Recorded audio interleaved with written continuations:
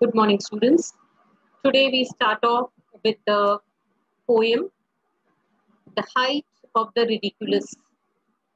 Now, this particular poem is written by Oliver Wendell Holmes. Let me first give you a little bit of information about the poet. Oliver Wendell Holmes was a physician and an American poet. His time period is from 1809 to 1894. He was born in Cambridge and he spent most of his time in Boston. He was friends with some other famous poets like Ralph Waldo Emerson and Henry Wordsworth Longfellow. He is called a man of contrasts and contradictions, and his life oscillated between reality and imagination. This particular poem, which we are going to do, Height of Ridiculous, is also an imaginatory situation which the poet builds up in the poem. A major part of his life was spent as a doctor and professor of the Harvard University, and his famous writings include Old Ironsides and the Breakfast Table series. The title of this particular poem, children, is The Height of the Ridiculous. Meaning, ridiculous meaning funny.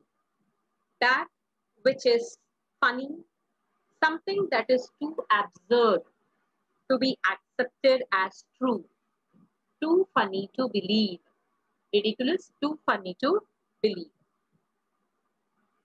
Now, the theme of the poem revolves around a situation or an incident where the poet composes a few lines of poetry. The poem that the poet composes begins on a note of self-praise, where after composing a few lines in a wondrous, joyous mood, the poet compliments himself for having composed few lines which were very fun. When he read these lines, he could not control his laughter.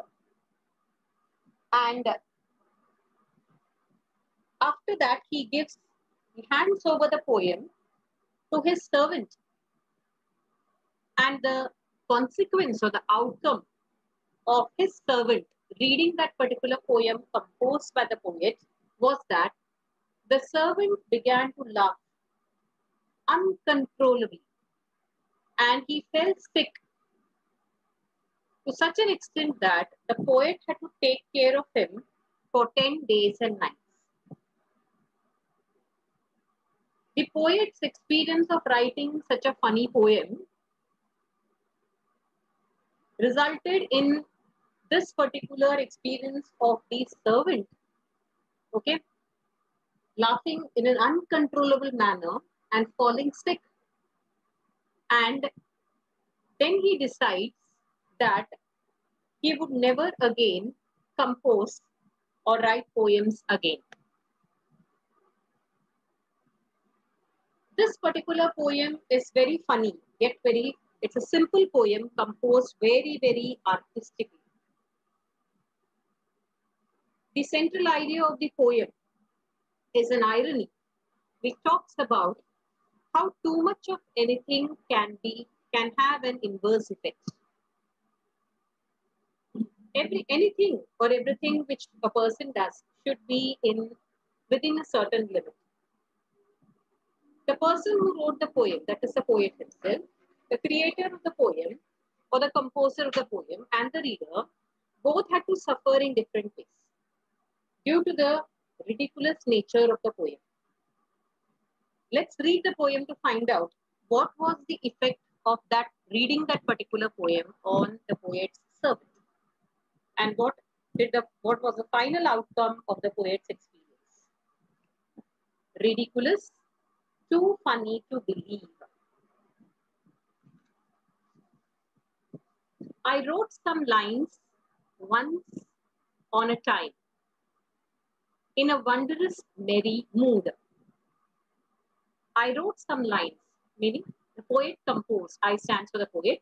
I composed some lines when I was in a wondrous, that means delightful, joyous, merry mood, and thought as usual men would say they were exceeding good. The poet is praising himself. He thought that whatever he had composed was really good. So he compliments himself and he says that whatever I had composed, I thought that people would like it and men would say that they were extremely good. Exceeding good means extremely good to an unusual degree. Good to an unusual degree.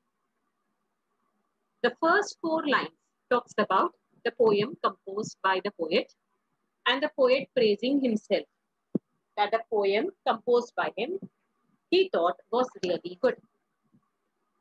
They were so pure, so very pure. I laughed as I would die. After the poet composed the poem, he read it again. And he thought that it was very strange. The lines of the poem were so strange, and he laughed as I would die. I laughed as I would die. Albeit in a general way, a sober man am I. Otherwise, the poet, by nature, is a very clear-headed person who is very serious, not a person who involves in humor or who keeps laughing. But the very fact that a serious man like the poet laughed so much that he thought that he would die. So the poet was filled with laughter and he could not control his laughter after he read the lines that he had composed. Sober here stands for being clear-headed or serious. Word meanings are given, some of them are not given. So wondrous, delightful, exceeding, extremely good, to an unusual degree. Pure stands for strange, albeit is although, sober, clear-headed, serious. The rhyme scheme of the first four lines: time, mood, say, good. Mood and good. Mood is a state of mind. Mood and good rhyme with each other. So the rhyme scheme which the poet has used throughout the poem is A, B, C, B. Time A, mood B, say C. Mood and good rhyme. So again B. A, B, C, D. I called my servant and he came. How kind it was of him to mind a slender man like me. After the poet composed the poem, what did he do? He decided to call his servant and the servant came. It was how kind it was of him to mind a slender man like me. The poet here talks about the contrast between himself, that is the narrator, he himself, and his servant. The servant came, how kind it was of him. That is, after the master had called out to him, immediately he entered and he says that I am a very slender man. Okay, by stature, he was very slim and slender. On the other hand, king of the mighty limb. How was the servant? He was hefty, well-built, strong. So it was a total contrast. Even the nature was different. The servant was very, someone who enjoyed humor, who had a terrific sense of humor. And the poet himself was very clear-headed and serious. So the first 8 lines, we have 2 questions here on the right side. In what frame of mind did the poet write some lines? The poet composed some lines when he was in a wondrous, merry mood. What was the contrast in the narrator and his servant? By nature, how were they? The poet himself was a very slender and slim-statured person. He was very serious and a sober man by nature. On the other hand, the servant was a very hefty person, physically well-built, very strong, and also he had a terrific sense of humor. The poet composed the poem, he read it, he found it very funny, called a servant, and the servant immediately came. And what was the instruction given by the poet to the servant? These to the printer I exclaimed, and in my humorous way, I added as a trifling jest, there will be the devil to pay. So he gave the orders to the servant, take these to the printer. Okay, and the poet was, even at that point of time when he handed over the lines to the poem to the servant, he was still laughing because he couldn't control his laughter. Still laughing. And he added as a trifling jest, that is, trifling, that which is of no importance, very little importance. Jest is a small, simple joke. There will be the devil to pay. Now, these lines, children, there will be the devil to pay, has got actually three meanings. First, you can say that the poet has used this as a metaphor, which means that these lines are definitely going to put him into trouble. He knew that. So, inviting trouble. The second meaning will be, there will be the devil to pay. He will have to, the person who reads it will have to pay for the consequences after reading it. Pay for the consequences of reading it. And definitely towards the end of the poem, we know that both the servant and the narrator both had to pay a heavy price. The servant, after reading the poem, he fell sick, and the master had to attend to this particular sick servant for 10 days and nights. Okay. Now, so there are three meanings to this particular line. There will be the devil to pay. Another meaning is, the poet expects that he would have to pay a lot of money to the printer in order to get his poem printed. So, see, when there is a particular poem, as many readers, there are many readers. If there are 100 readers, there can be 100 interpretations of a particular poem. So, any one of the meanings we can take up. Either we say that there will be the devil to pay stands for the heavy price or heavy sum or amount of money that the poet will have to shell out to the printer in order to get it printed. Another meaning is that there is some trouble coming up. This particular poem, writing this, composing these lines means inviting trouble. It stands for a metaphor. Devil here stands for the trouble that is going to come. And what was the trouble? The composer himself had to attend to his sick servant who became sick after reading this particular poem. And the third one is that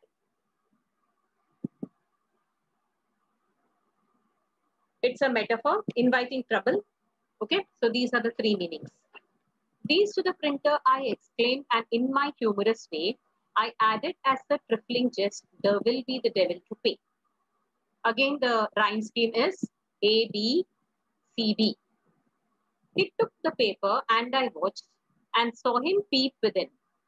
The servant now, while the poet was handing over the poem which he had composed to the servant and asked him to take it to the printer, still he couldn't control his laughter. So this aroused in the servant's mind an enthusiasm, an excitement, a curiosity to read the particular poem. So what did he do? He took the paper and I watched and saw him peep within.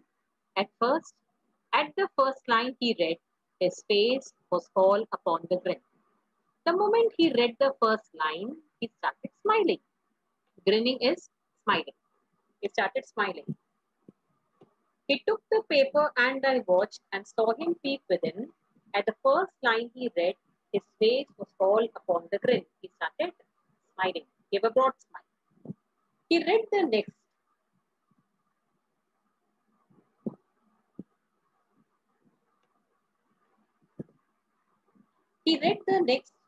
The grin grew broad and shot from ear to ear. That is, the smile became a broader one. And from ear to ear. This is a phrase that is generally used when a person smiles too much. Okay, it is shot from ear to ear. So his smile broadened. He read the next, the third line. The grin grew broad and shot from year to year. He read the third, a chuckling noise. Chuckling, laughing softly. He just started laughing. Smile changed into laughter. He read the third, a chuckling noise. I now began to hear. The fourth, he broke into a roar. The fourth means when he read the fourth line, he broke into a roar. That means gave out a very loud sound of deep, prolonged sound. He broke into a roar. That is, he started laughing loudly. The laughter is compared to a roar. The fifth, his waistband split. That was the effect when he read the fifth line. So much he started laughing that his waistband split. It broke off. The sixth, he burst 5 buttons. The shirt that he was wearing, he started laughing in such an uncontrollable manner that 5 of his buttons burst and tumbled into a fit. He fell on the ground while laughing uncontrollably, and then he lost consciousness and tumbled in a fit. He lost consciousness. So, the first line, the second line, the third, up to the sixth line, the reaction of that particular servant. What happened to the servant? When he read the first line, there was a smile on his face. Second line, smile grew broader. Third line, there was a chuckling noise heard. Slowly he had started laughing. The fourth, his laughter increased in magnanimity to such a great extent that it is compared to a roar. The fifth, his waistband split. The sixth, his buttons burst. And by the time he finished reading the sixth line, he started laughing in such an uncontrollable fashion that he fell unconscious. He was rolling on the ground and he fell unconscious. Okay. Let us end the poem, then we'll come to the figures of speech, children. So, which line suggests that the servant was totally out of control? Yes. The sixth line. The sixth line shows he was totally out of control because he had burst 5 buttons and he tumbled in a fit. What was the outcome of this experience on the poem? Let us see. Let's read, then we'll know what was the outcome. 10 days and nights with the sleepless eye, I watched that wretched man. He was sick. The effect of reading this particular poem composed by the poet was that 10 days and nights, the poet had to take care. Okay, he couldn't sleep because the servant was sick. I watched that wretched man.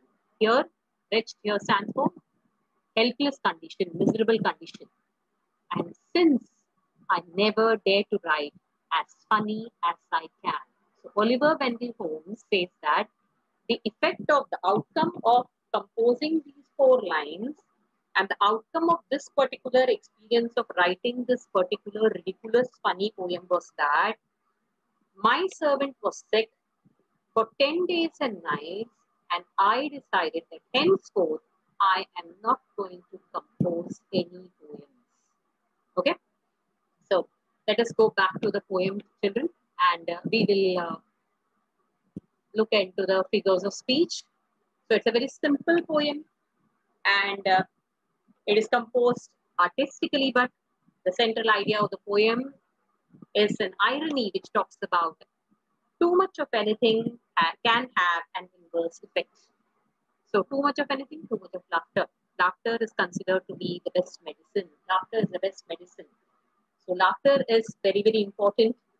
Laughter can help us to be mentally healthy by relieving us of our stress.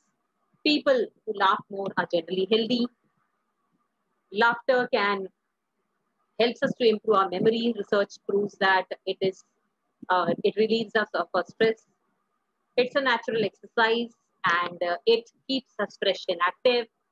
And therefore, laughter clubs have come up at different places. Laughter therapy is also very popular. Okay, so but too much of anything is bad. That is what the poet is trying to convey here. Okay, the result of it was that the creator or the person who composed the poem and the reader both suffered in different ways due to the ridiculous nature of the poem. That's why the title of the poem is The Height of the Ridiculous. To what extent was of that particular poem on the servant and the poet.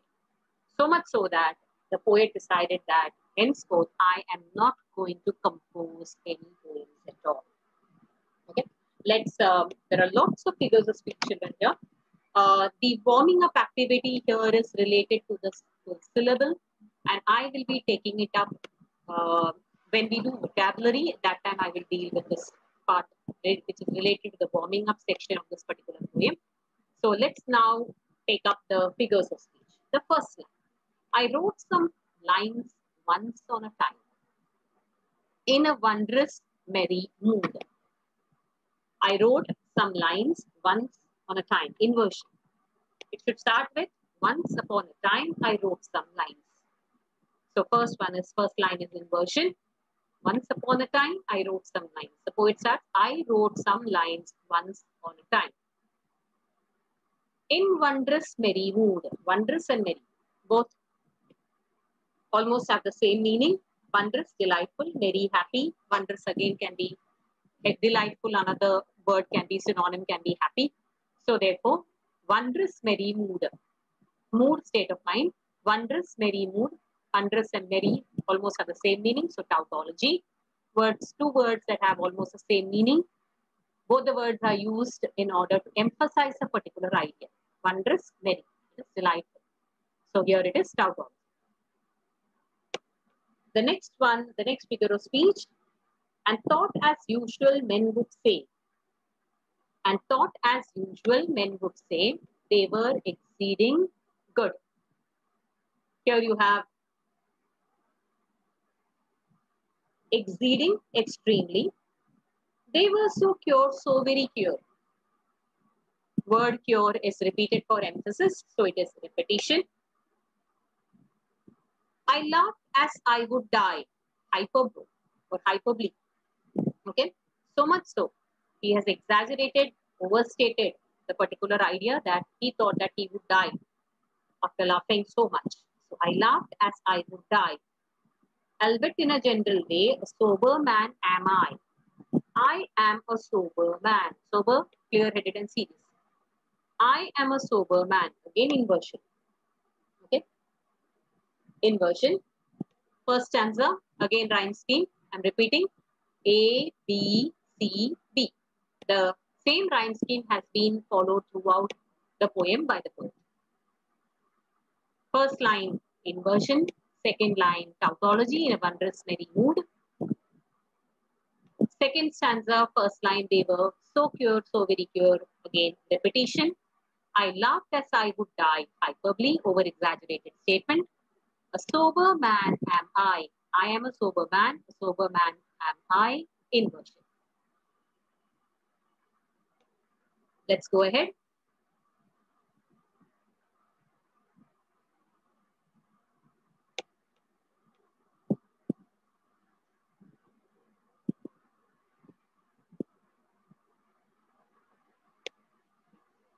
I called my servant and he came. Alliteration. Called and came. Sound of the letter C is repeated. How kind it was of him. In order to just make the words rhyme with each other, the poet has used inversion. How kind it was of him. Him and limb has to rhyme. So how kind it was of him. So inversion. It was very kind of him. How kind it was of him. To mind a slender man like me. Slender, small and slim. Of the mighty limb. When you take both the lines together, it will be antithesis. Slender and mighty. Slender, tiny, thin, slim. Mighty, one who is of a physically heavy build. Mighty limb. And in a humorous way, I added as trifling jest. Jest again stands for simple joke. Humorous again in a joking way. So that which makes us laugh. Just also something that makes you laugh. Okay. A simple small joke. So therefore, again, it will be tautology when you take both the lines together.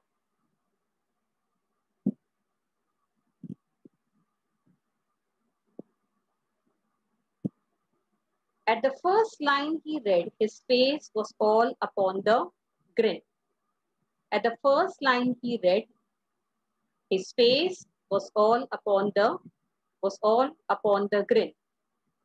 Okay, he started smiling. Grin, smile. He read the next, his grin grew broad. Grin grew. Sound of the letter G is repeated, alliteration.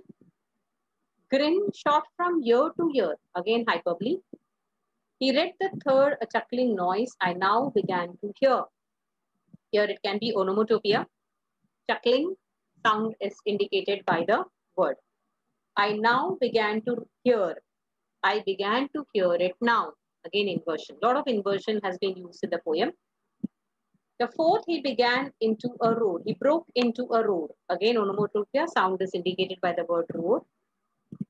The fifth, his waistband split. The sixth, he burst 5 buttons and tumbled in a fit. All of them are hyperbole. The poet has exaggerated the effect of the poem, okay, the effect that the poem had on his servant. So, inversion and hyperbole, these are the two important predominant figures of speech that have been used by the poet. In the last 4 lines, you have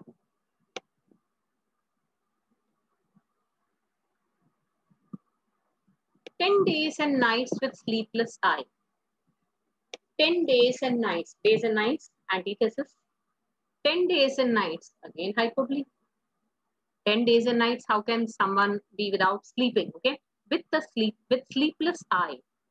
Again, an important figure of speech, what we have learned previously, transferred epithet. Epithet means adjective. When an adjective is placed before another noun to which it has no connection, it's called transferred. Transferred from one adjective and placed before another noun to which it has no connection. It's called transferred epithet. Sleepless eye. It is not the eye that is sleepless. It is the person, the poet and the servant both didn't sleep, right? 10 days and nights with sleepless eye. Transferred epithet. Synecdoche. I stands for the entire body. Okay. It's not the eye that only sleeps, but here it stands for the entire body. So part for the whole. I watched that wretched man. Alliteration. Sound of the letter W is repeated. Again, as funny as I can. Repetition. A very simple poem, but lots of figures of speech are used. And the poet has really, the visual imagery which is used in the poem is very, very good.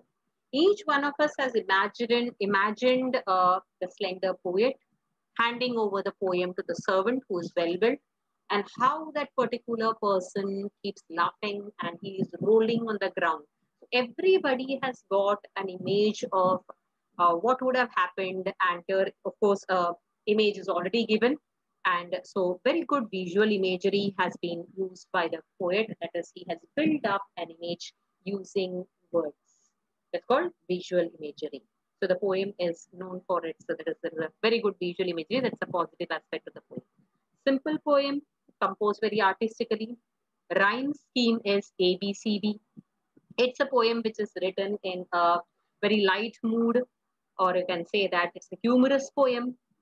Okay, yet it brings home the idea that anything in excess is bad, and effect of the poem on the poet and his servant who read the poem composed by the poet.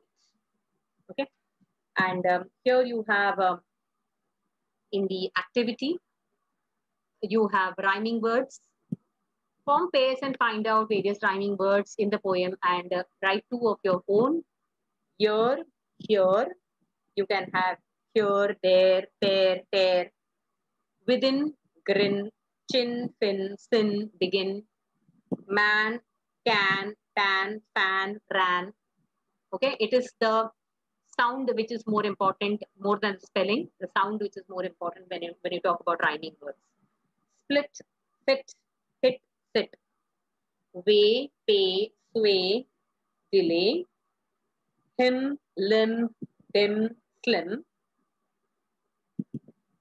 Die, I, try, buy, shy. Mood, good, rude, hood, food. So these are some of the rhyming words. Then order of sequence, arrange the following reactions in the proper order as per the poem. So you can number it as 1, 2, 3, 4, 5 instead of A, B, C, D up to F. And what will be the reaction? Was all upon the grin. The first reaction after reading the first line was, he started smiling, was all upon the grin. Then the second one will be, his grin grew broad. Then you have, he broke into a roar. Then the next one will be, his waistband split. Yes, his 5 buttons burst off. And lastly, sleepless eye. So the first activity which is present here, this activity, find out expressions from the poem that indicate funny moments. Here I want you to put a capital B, children, and read up this or take a note of all those lines which indicate funny moments. First one is, I added as a trifling jest. That can be one funny moment. His grin grew broad and shot from year to year. That can be another line. He broke into a roar. He burst 5 buttons and tumbled in a fit. Another funny moment can be 10 days and nights with sleepless eye. I watched that rich fan. That can again be an expression from the poem that indicates funny moment.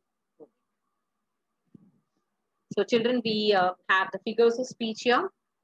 The next activity, very important. Here again, I want you to read the figures of speech, and to the same table, the master column, you can add some more of it, which we have discussed, but it's not given here.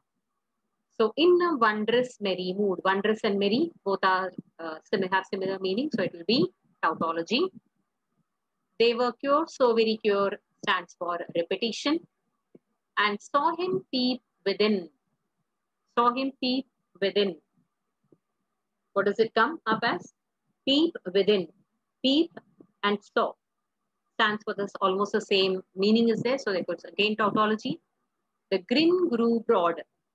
The grin grew broad. Again, alliteration. Sound of the letter G is repeated. Shot from year to year. Repetition. Broke into a roar. Sound is indicated, so onomatopoeia. 10 days and nights with sleepless eye. Transferred epithet. So there are lots of examples of inversion in the poem. Hyperbole and inversion. Hyperbole, inversion, repetition. Almost every second line you have a figure of speech in the poem. But yet a simple poem which has been composed by the poet. We come to the end of the session here, children, and the meanings and the figure of speech, and here the expressions from the poem that indicate funny moment. This is what you have to know very well. Okay, and of course the poem appreciation about the poet. 2 sentences you can write about the poet, title of the poem, the name of the poet. Figures of speech, when you write that these are the prominent figures of speech, predominant figures of speech used in the poem, do make a mention of 2 examples of hyperbole, 1 or 2 examples of repetition, okay, from the poem, and the tautology. You have 3 examples of tautology, alliteration, repetition, hyperbole, and transferred epithet is also used. Synecdoche is also used in the particular poem. Okay, so we come to the end of the session, children. Here, the warming up session where you have information about the syllable that I will be taking up when we do vocabulary. Okay, thank you very much, children. You have been given printed notes. I want you to go through the printed notes and take note of all the word meanings and the figures of speech and start preparing well for your exams. Okay, thank you, children. Have a good day.